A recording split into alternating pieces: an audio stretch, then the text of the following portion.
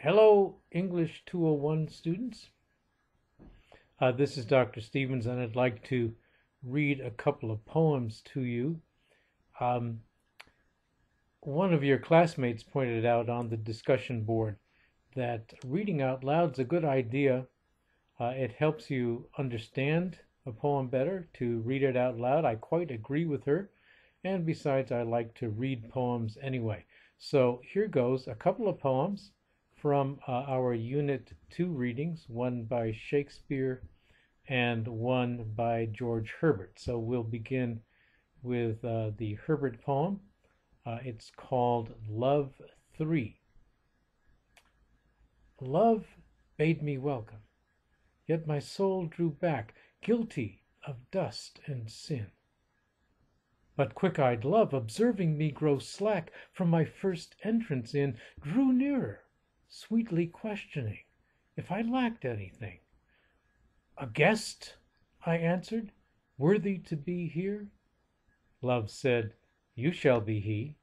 I, the unkind, ungrateful, ah, my dear, I cannot look on thee. Love took my hand and, smiling, did reply, "Who made the eyes but I?" Truth, Lord, but I have marred them. Let my shame go where it doth deserve. "And know you not," says Love, "who bore the blame?" My dear, then I will serve. "You must sit down," says Love, "and taste my meat." So I did sit and eat. Love 3 by George Herbert.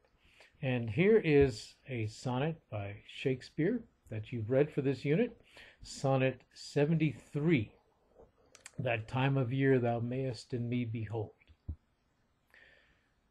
That time of year thou mayest in me behold, when yellow leaves, or none, or few, do hang upon those boughs that shake against the cold. Bare ruined choirs, where late the sweet birds sang. In me thou seest the twilight of such day as, after sunset, fadeth in the west, which by and by black night doth take away, death's second self, which seals up all in rest. In me thou seest the dying of such fire as an the ashes of his youth doth lie, as the deathbed on which it must expire, consumed with that which it was nourished by. This thou perceiv'st, which makes thy love more strong, to love that well which thou must leave ere long. A sonnet by William Shakespeare.